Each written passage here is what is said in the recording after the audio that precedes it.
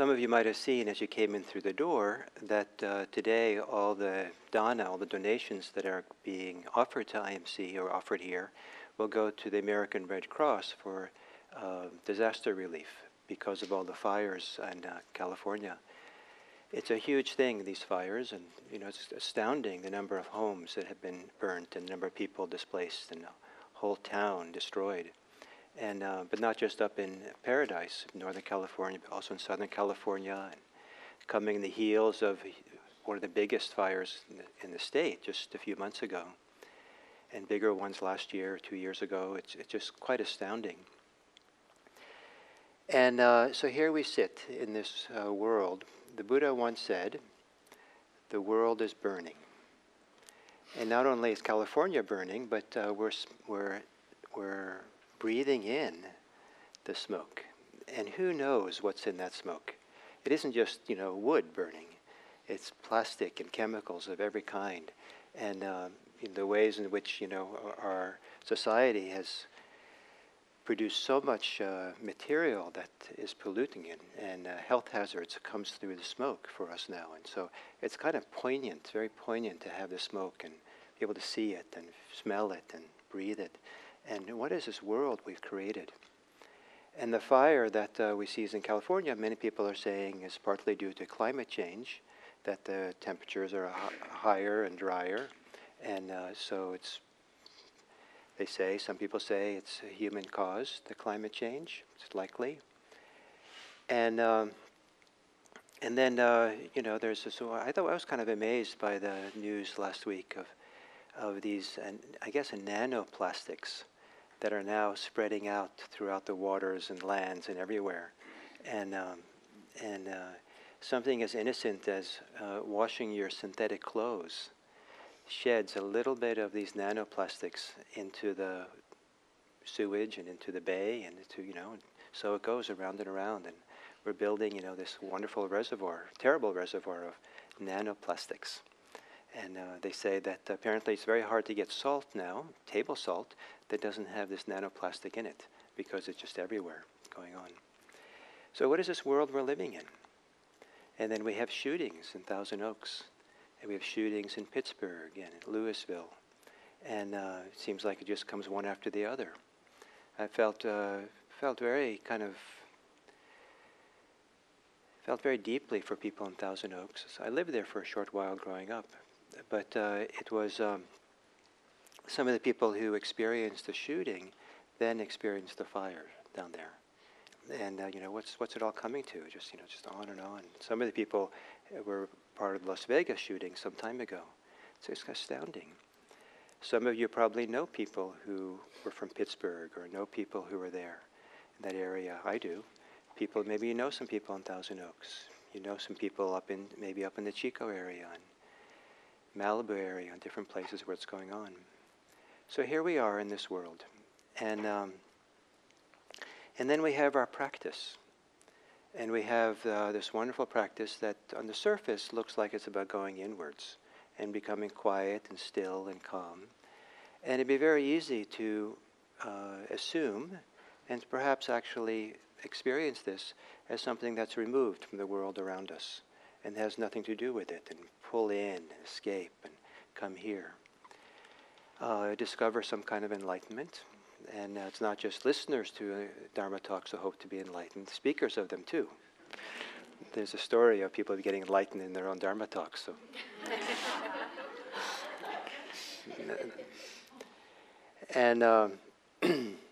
And so this, the world of practice and the world of the world, there's, for me, kind of symbolically represented by two images. One from Japanese culture, Japanese Buddhism. The moon in the dewdrop. The dewdrop represents in Japanese culture something very ephemeral. The dewdrop is just there very briefly until the sun comes out, when it evaporates.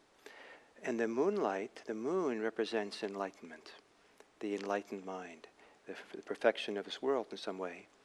And to see in the dewdrop a reflection of awakening and freedom is something that's very, very poignant in Japanese culture.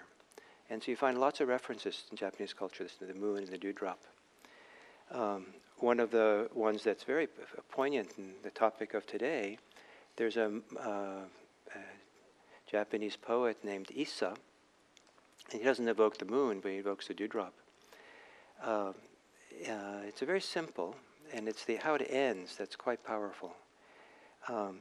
The world of dew is the world of dew. And yet. And the world of dew is this ephemeral world that we become enlightened in. Each little dewdrop is like a jewel in itself, and everything's a jewel, everything's ephemeral. That's just kind of one of the perspectives of Buddhism.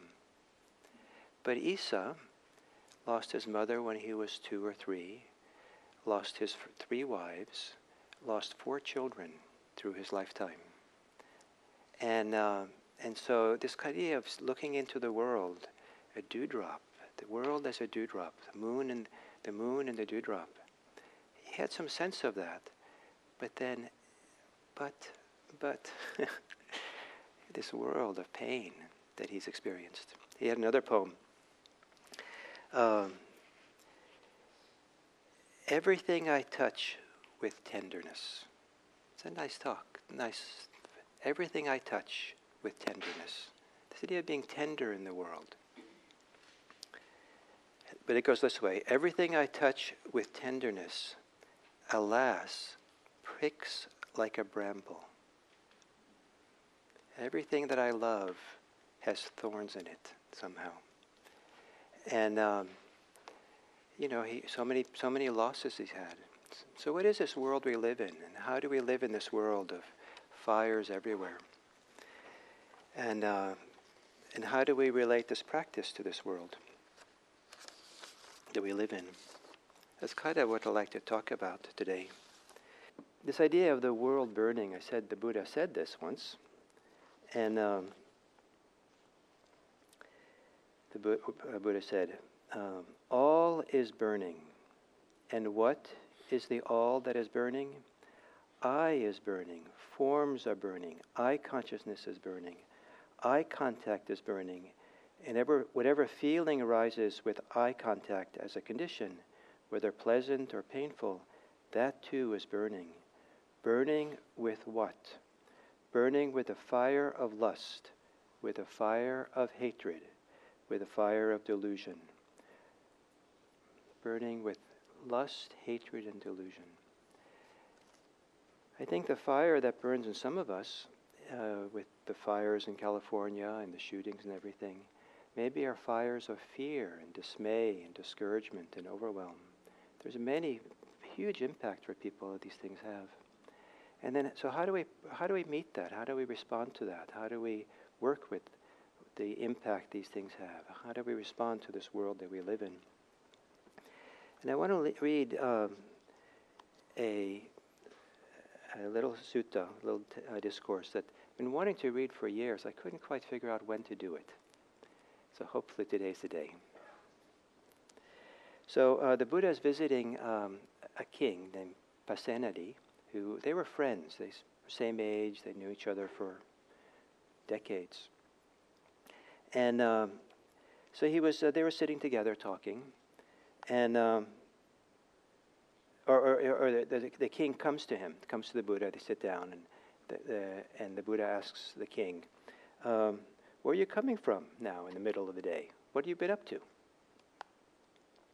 And the king says this, just now, I have been engaged in those affairs of kingship typical for kings, who are intoxicated with the intoxication of sovereignty, who are obsessed with greed for sensual pleasures, who have attained stable control over their country, and who rule having conquered a great sphere of territory. It's a busy guy, obsessed with his power, and obsessed with his sensual pleasures, that he gets. That's a kind of pretty upfront guy, but I kind of love this little that he said to describe himself this way. So the Buddha responds to him, what do you think, great king? A person would come to you from the east, one who is trustworthy and reliable.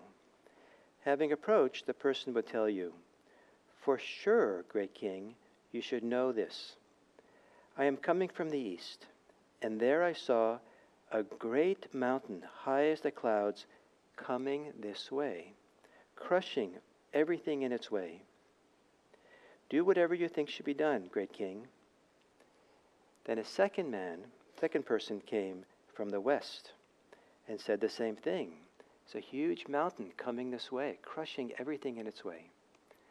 Someone came from the south, from the north, and they all said the same thing. From all directions are coming towards you.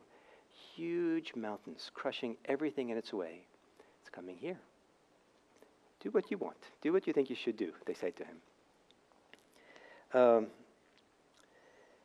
And so then the Buddha continues, "If, great king, such a great peril should arise, such a terrible destruction of life, what should be done?" So that's the scenario, the thought experiment. If everything's coming your way to crush you. There's nothing you can't get out of the way. What do you do? That's the koan, that's the question. And so the king answers, "If such a great peril should arise, such a terrible destruction, what else should be done but to live by the Dharma?" What else should be done but live by the Dharma? And then the Buddha goes on to say that the mountains coming, inevitably come, is sickness, old age, and death. They're coming in from all directions. You're not going to get away from them. And with that peril coming your way, what's the best thing to do?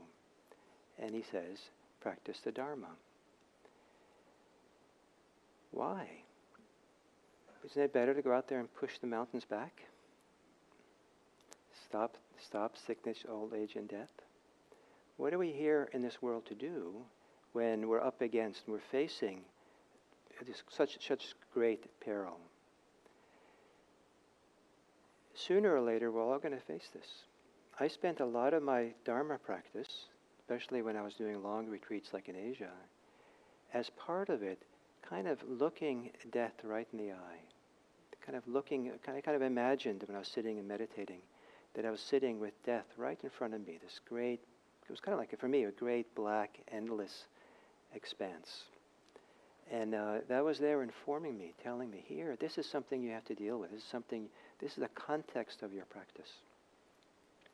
What does it mean to face that, to be with it? What does it mean to practice a Dharma in that situation? What does it mean to rely on the Dharma, not before the mountains come? Maybe we think they're going to be a long time before they come. But what does it mean to practice a Dharma as a response to the fires in California and the shootings in the country and the racism in the country and the environmental greater and greater environmental challenges we think we're going to come? What does it mean to practice with that? For me, we practice in the domain of our consciousness, of what we are aware of. And we have this amazing awareness, consciousness, is this amazing meeting place of the vast world outside of us with the vast world inside of us. And there's a vast world outside of us that we know something about, but not much. We know enough, if we use our imagination, to know that the fires in California, the shootings in Thousand Oaks, are just kind of a tip of an iceberg of people who are burning and suffering challenges all over the world to a huge degree. The scale of suffering is huge in this world. And the scale of beauty and the scale of love is great. But it's a lot. And then within us, there's huge dimensions, unseen dimensions within us. We can't know everything that goes on in our minds and hearts and our psyche. We're not constructed to know it all, to see it all and be aware of it. But we certainly can know that if we're in distress, we can know if there's sadness, if we're heavy, we can know if we're afraid, we can know, if we're at peace or free, we can know something. But I think it's useful to think we don't know everything that's within us. We don't know everything's around us. But the meeting of these two large unknown worlds is a domain of consciousness, the place where we're aware.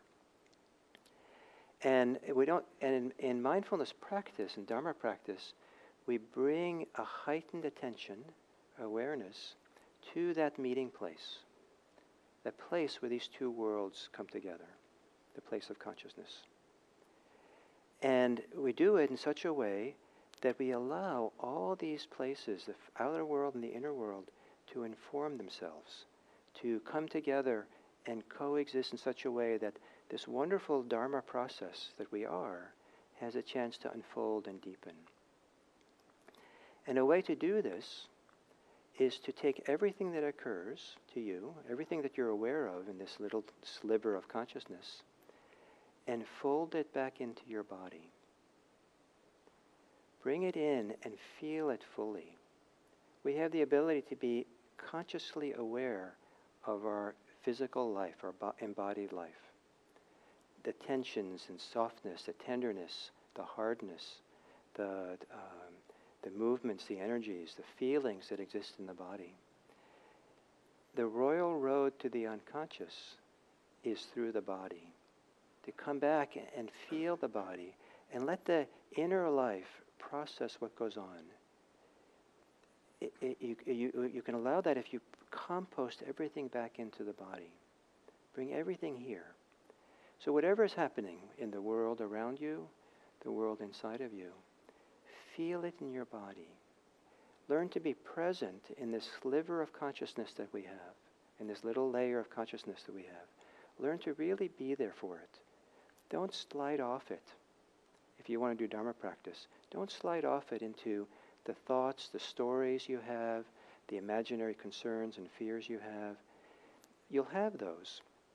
But learn the art of taking your reactions and responses and keep turning it back in to conscious awareness of how the body's feeling that. So if you're feeling afraid, what does that feel like in your body? And hang out there in your body to really feel it. If you're feeling joyful, feel it in the body. What's it like there in the body? If the world around you is impacting you in an important way, feel it in your body. Come here, feel it here. Because that allows some kind of inner movement, process, healing, reconciliation to occur. It's phenomenal to me how much we can trust mindfulness of the body, that allows some deep inner process to unfold that we could never engineer ourselves. And if we spend all our time thinking about solutions, thinking about how to react and how to respond and what has to happen, we're going to miss the opportunity for this deeper Dharma body we have to unfold, to resolve itself and find out what's here. Thinking is important, and thinking about things, should be done. But the art of it is to allow yourself to think, but fold it as quickly as you can back into your body. What does it feel like, what you're thinking? What's happening in your body? What's happening in your emotional body? What's really going on here? And making room in the body for what's here to show itself, to unfold. Be quiet. Part of the reason to be quiet in meditation, to quiet the mind, is to make lots of room in awareness for some deeper embodied process to unfold. If our awareness is filled with our thoughts, there's no room for other things to happen in this sliver of attention that we have. So we let the thinking mind become quiet so we can see or feel more space for what's happening deeper inside of us, what's happening emotionally, what's happening deeper in the structures of the mind, what the impulses are, what propels the mind to think, what's the attachments and clinging and worries and concerns. Nothing in Dharma practice that needs to be seen as wrong if it just keeps getting composted back in. I find it phenomenal, this meditation posture, anybody's meditation posture, if you really trust it and learn to feel some degree of at home in it, and then to fold everything into it. Let it hold everything, as if everything has permission to be there. Nothing is wrong. And then, but then allow the inner process to unfold. You don't have to be worried or alarmed at what goes on there. Just have to feel it. Digest it in the body. Compost it in the body. Let it evolve in the body. Here, just sit. It takes time. It's a beautiful thing to have a meditation practice like this. It's a profound thing. And to rely on it by going into it often. To frequently kind of trust it and come in. And let it be the place where life is processed. Where something evolves and develops. So there's a number of things that can happen when this goes on. One is the system that we have, the psychophysical system, wants to release, wants to let go of the places of contraction.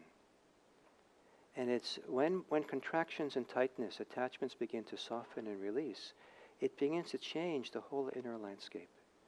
And it begins to change the eyes through which we see the world. But if we don't go through the transformation process, then we'll see the world through our usual eyes. And if our eyes is to see the world of peril, we'll see the world as dangerous. If we see the world through our hate, we'll see hate. If we see the world through our greed, we'll see a place of greed. If we can let go of that and release that, we'll have different eyes.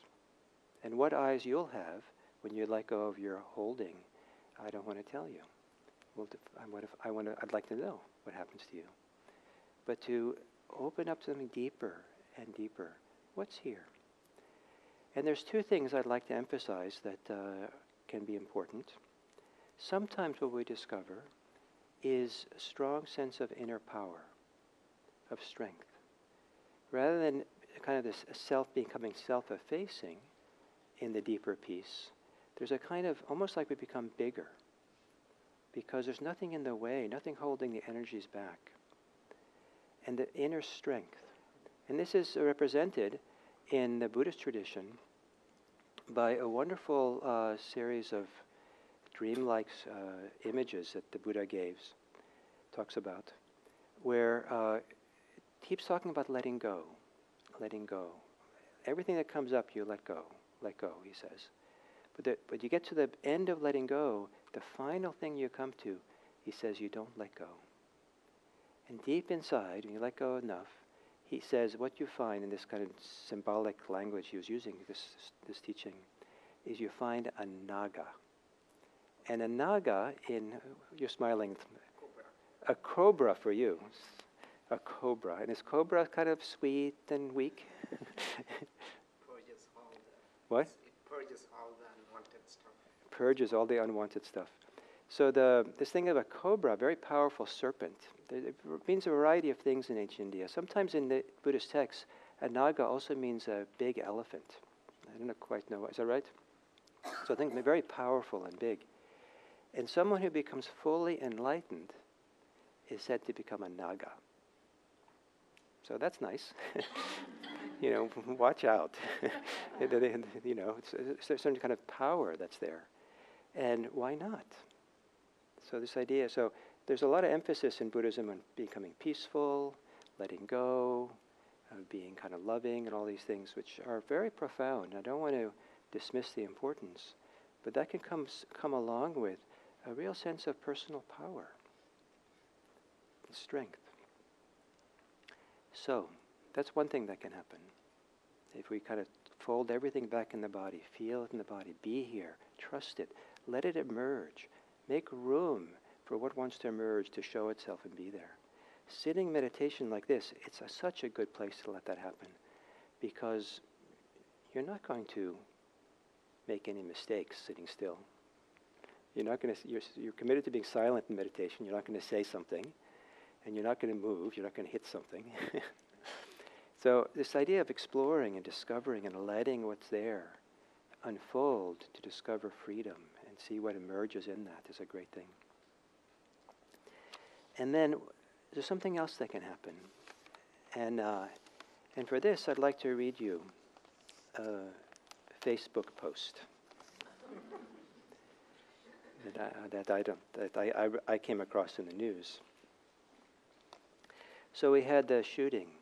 Some 11 people died at the synagogue in Pittsburgh. And the shooter survived, but was wounded. And he was taken to the hospital. He went to the emergency room or the trauma center there, and he was treated by a nurse who happened to be Jewish. And at first, he was the news kept all the different news stations apparently called him the Jewish nurse. And after a while, he saw that he's being referred to this all over without a name, and he didn't feel good about that. He felt he had to speak up and for himself, have his own voice be spoken. So that he made this Facebook post. And that's the title of it is, "I am the Jewish nurse." Yes, that Jewish nurse. The same one that people are talking about in the Pittsburgh shooting that left 11 dead. The trauma nurse in the ER that cared for Robert Bowers, who yelled, "Death to all Jews," as he was wheeled into the hospital. The Jewish nurse who ran into a room to save his life. To be honest, I'm nervous about sharing this. I just know I feel alone right now, and the irony of the world talking about me doesn't seem fair without the chance to speak for myself. To be honest, I didn't see evil when I looked into Robert Bowers' eyes. I saw something else. I can't go into details of our interactions because of HIPAA. I can tell you the rules for non-disclosure that medical people have to do, confidentiality. I can tell you that as his nurse, or anyone's nurse, my care is given through kindness, my actions are measured with empathy, and regardless of the person you may be, when you're not in my care, each breath you take is more beautiful than the last when you're lying on my stretcher. This was the same Robert Bowers that just committed mass homicide. The Robert Bowers who instilled panic in my heart, worrying my parents, were 2 of his 11 victims less than an hour before his arrival. I'm sure he had no idea I was Jewish. Why thank a Jewish nurse when 15 minutes beforehand you'd shoot me in the head with no remorse? I didn't say a word to him about my religion. I chose not to say anything to him the entire time. I wanted him to feel compassion. I chose to show my empathy. I felt that the best way to honor his victims was for a Jew to prove him wrong. Besides, if he finds out I'm Jewish, does it really matter? The better question is, what does it mean to you? Love. Love. That's what I did it. That's why I did it. Love as an action is more powerful than words, and love in the face of evil gives others hope. It demonstrates humanity. It reaffirms why we're all here. The meaning of life is to give meaning to life, and love is the ultimate force that connects all living beings. I could care less about Robert Bowers. I could care less what Robert Bowers thinks. But you, the person reading this, love is the only message I wish to instill in you. If my actions mean anything, love means everything. By Ari Mahler. So this process, when peril comes from all directions, what do? For Buddhists, it's to practice the Dharma. But to practice the Dharma and bring everything in and compost it and digest it and unfold it and mature it is to touch a place of power, of strength, and a place of love, compassion.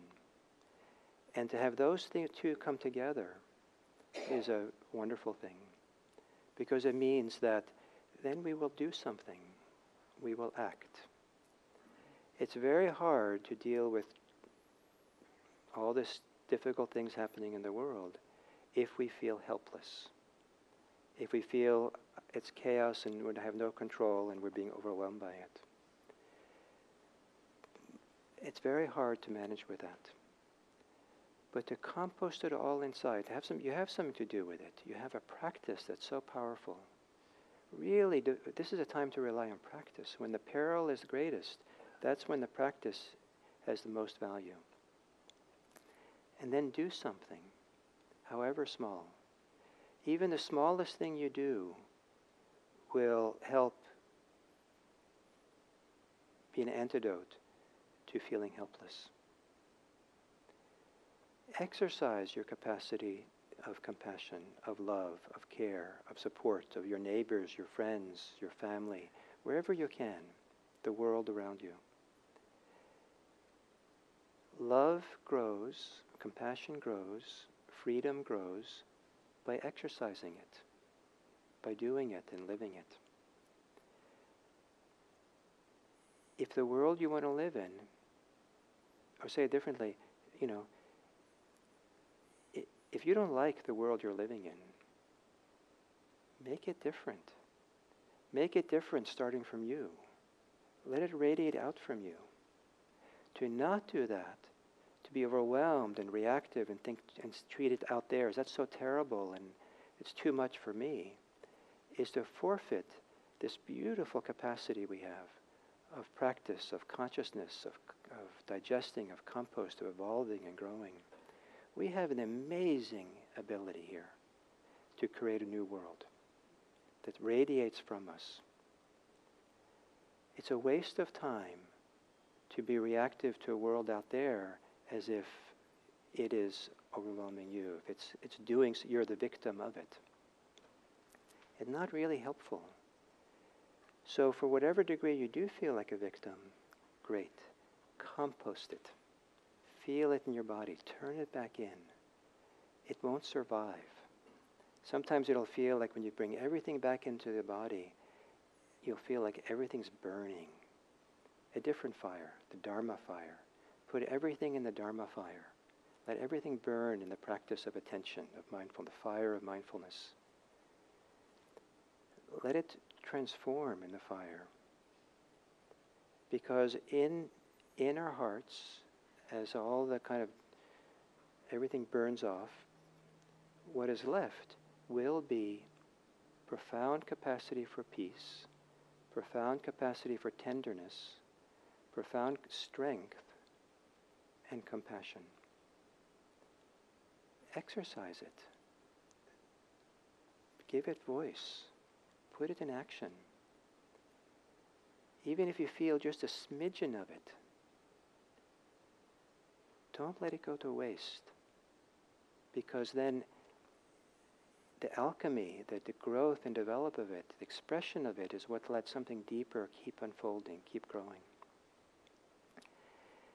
So, we have fires in California. The world's on fire. And we could go about our life and breathe this air and just feel dismayed and discouraged and all that. Or we can do something to make a difference. And here at IMC today, we have the donation box available for the American Red Cross. It's not everyone's favorite place to donate, but in investigating and looking around at the options, I decided it was the best option. They do fantastic work, and they're right there meeting these kinds of crises and supporting people.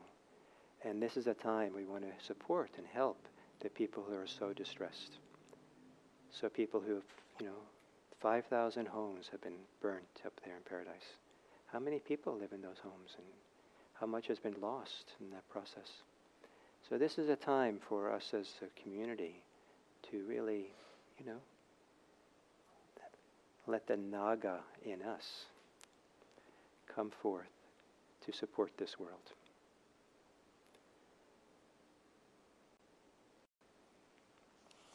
So,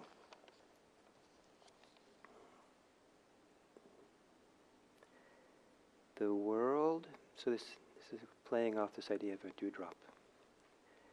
The world in a teardrop moistens the heart, quenching the fire. So don't be afraid of your tears. Fold it back in. It'll moisten your heart and quench your fires. Okay, so thank you.